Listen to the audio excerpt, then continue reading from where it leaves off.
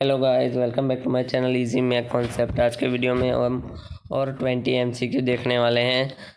Renewable energy engineering REE subject से related. So my self सुरीता Ajara preparing the MCQs।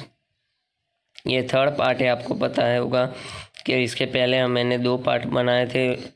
अगर आपने अभी तक वो नहीं देखा तो प्लीज़ वो रेफर कीजिए, फिर पार्ट 3 देखिए। अगर आप मेरे चैनल पे नए आए हैं तो please subscribe my channel and press the bell icon, ताकि आपको रेगुलर नोटिफिकेशन और अपडेट्स मिलती रहे। So let's start. आज हम बेसिकली विंड एनर्जी के ऊपर कुछ MCQs देखेंगे। So what does the heating and cooling of the atmosphere generates? तो आंसर इज कन्वेक्शन करंट। तो what does heating and cooling of atmosphere generate? Atmosphere के heating और कूलिंग फेनोमेना के through क्या जनरेट होता है? तो कन्वेक्शन करंट जनरेट होता है। Then how much is the energy available in the wind over the earth surface is estimated to be? तो एनर्जी कितनी अवेलेबल है विंड में अर्थ सरफेस के ऊपर, वो कितना मतलब एस्टिमेट किया जाता है? तो लगभग 1.6 इंटू 10⁻⁷ ये 10⁻⁷ आएगा, नहीं sorry 1.6 into 10⁻�07 megawatt. Then how much wind does India hold? India में विंड पावर कितना है? तो 20,000 megawatt. Then next, the wind intensity can be described bye, एक नंबर के थ्रू डिस्क्राइब किया जाता है विंड इंटेंसिटी, उसको क्या बोलेंगे हम? बियोफोर्ट नंबर। तो आपको याद रखना है, बियोफोर्ट नंबर से हम विंड इंटेंसिटी को डिनोट करते हैं। Then the following factor affects the distribution of wind energy? तो विंड एनर्जी जो है उसके कौन कौन से फैक्टर्स अफेक्ट करते हैं? So that is all of the above, मतलब mountain chains, the hills, trees and buildings and the frictional effect of the surface.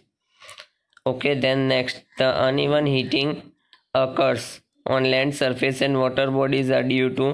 Uneven heating किस वजह से होती है? In the land surface as well as in the water bodies. तो solar radiation के through वो uneven heating होती है, कहीं पे थोड़ा ज़्यादा हीट होता है तो कहीं पे थोड़ा कम हीट होता है, ऐसा अनइवन हीटिंग रहती है। किसके कारण? सोलर रेडिएशन के कारण। Then next, the force is responsible for forcing the global wind towards the westerly direction? Coriolis. कौन सा फोर्स रिस्पॉन्सिबल है ग्लोबल विंड को वेस्टर्नली डायरेक्शन में कन्वर्ट करने के लिए? सो Coriolis. Okay, then next, global wind towards westerly direction are known as? Global winds westerly direction में जो जाते हैं उनको क्या बोला जाता है? Trade winds. Okay, then what are used to wind energy into electrical energy? So wind energy को इलेक्ट्रिकल एनर्जी में कन्वर्ट करने के लिए किसका यूज़ होता है? So that is turbine. Then next, the following is और are the classification of winds? तो इनमें से कौन सा जो है वो क्लासिफिकेशन ऑफ विंड्स के अंडर आता है? तो ए और बी दोनों, that is winds are mainly classified as global wind and local wind. Okay, then global cold wind moves from? Global cold wind कहाँ से कहाँ मूव होता है? सो polar to equatorial region. When did the development of wind power is in India begin? कब wind power का development शुरू हुआ था इंडिया में?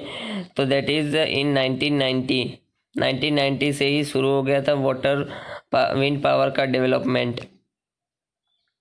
Then next, the amount of energy available in the wind at any instant is proportional to dash of wind speed? तो क्या बोला है? Energy in the wind speed. Energy क्या होगा? At any instant energy, the amount of energy available in the wind at any instant. सो इसमें बोला है कि एनर्जी किसके विंड के कौन से पावर के प्रोपोर्शनल होती है? So that is cube power. Okay, then wind energy is harnessed as dash energy? Mechanical energy with the help of wind mill और टर्बाइन। विंड एनर्जी को किस में कन्वर्ट किया जाता है? तो that is mechanical energy with the help of wind mill और turbine. then winds having following speeds are suitable to operate wind turbines. So that is 5 meter per second to 25 meter per second. During the day, the air above the land heats up more quickly than the air over water. So यहाँ पे क्या बोला है, दिन के समय क्या होता है, द एयर, जो एयर होती है लैंड के ऊपर वो ज़्यादा गर्म होती है, ज़्यादा हीट एब्जॉर्ब करती है then the air above water. तो that is true. Then what happens when the land near the earth equator is heated. अर्थ के इक्वेटर के पास जो लैंड है वो अगर हीट होती है तो उसका क्या परिणाम होता है. So large atmospheric winds are created. Then next, what type of energy is wind energy. Wind energy कौन से टाइप की एनर्जी है. So that is renewable energy. Wind energy is an renewable energy. Then what is the diameter of wind turbine blades. 220 feet. Wind turbine blades के diameter क्या होता है, 220 feet. Okay. Then at what range of speed is the electricity from wind turbine is generated. तो answer is 30 to 35 metre per hour. Okay.